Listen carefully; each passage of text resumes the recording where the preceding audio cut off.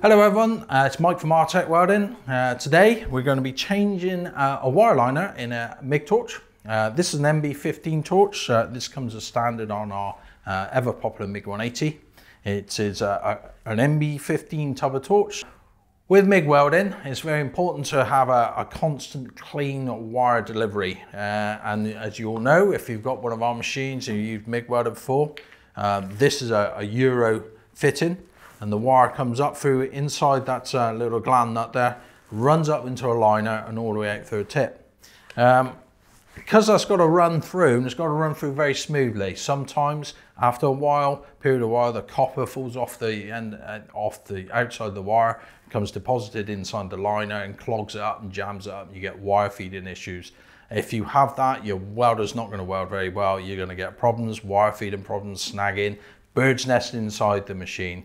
So at relatively little cost, you can change the liner in your torch and your weld will be good as new. So it's definitely worth looking at. If you're getting problems and you run quite a few spools of wire in your machine, I would definitely say get a new liner and would stick it in.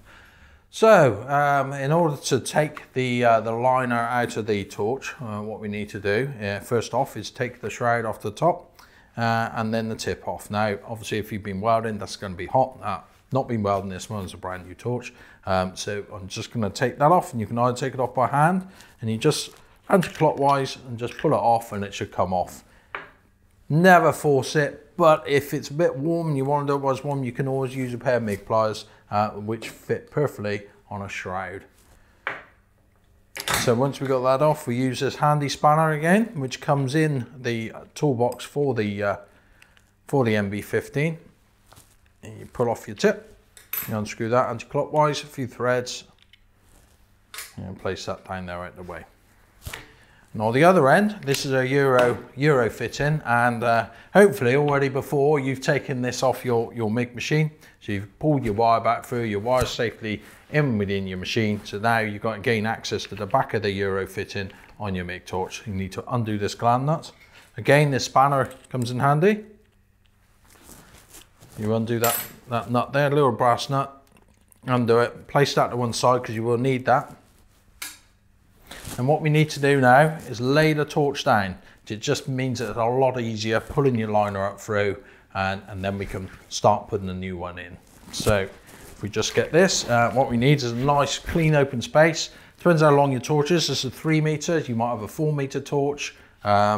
There are other longer torches available, so however long, but you need to lie it down in your workshop or somewhere where you can stretch it right out and you can pull the liner out. So we'll do that just now.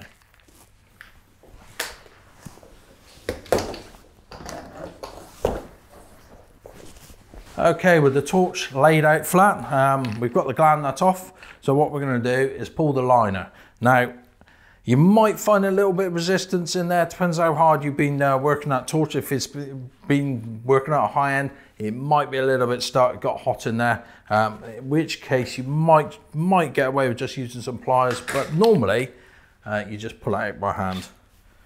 So we'll pull that liner right out. As you see, it's got a plastic sleeve on it. That just helps it guide it in and out of the torch.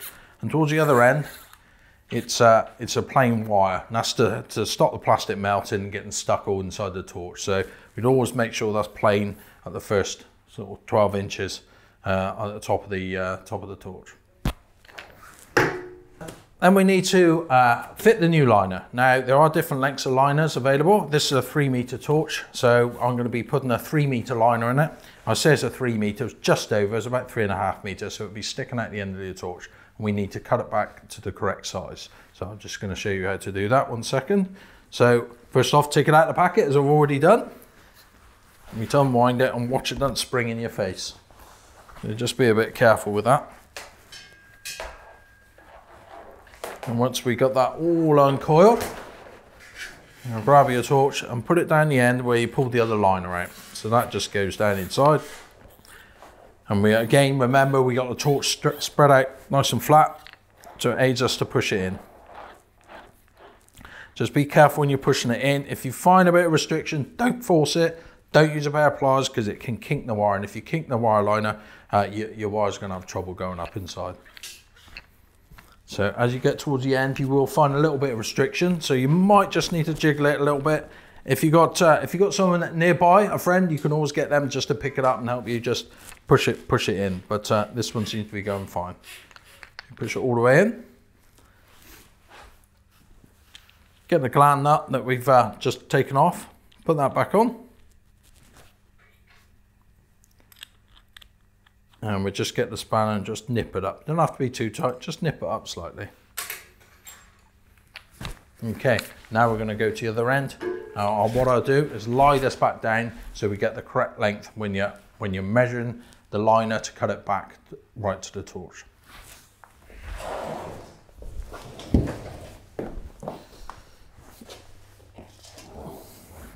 As you can see, the liner stuck out a lot longer than the torch. So what we need to do is cut this back, cut the liner back to flush to the tip holder. And that's the tip holder, as you know, the tip goes down inside. And so what we need to do is push that liner down, just slightly push it down, and then we'll get a pair of snips, and then we're going to cut it back. Okay, now I've cut the liner back to the tip holder. Now this, as I said before, this is an MB15 torch. There are other torches, an MB25, bigger torch, MB36 for larger machines. Same principle applies really. You've got to cut it back flush and then push your tip inside. So we'll do that now. Now it is stuck out a little bit, but if you can just push it back. So if you get the tip, the right size tip for the wire you're using, don't forget that. And we just push it in there, and a couple of threads will grab it, and away you go. Again, we're going to use the spanner again. That'll fit over the end of the two flats. We just turn it around and just nip it up. Not too tight, but just enough so it doesn't come undone. So that's all the front end done. The back end's done, so we've got a new liner in there. We're pretty much ready to go. Put the shroud on and just screw that on there. It's all in good condition there. So we're now ready to fit this to the MIG welder, and then we can push our wire back up through, and then the torch and the MIG welder should all be good as new, and it'll be welded perfectly for you, hopefully.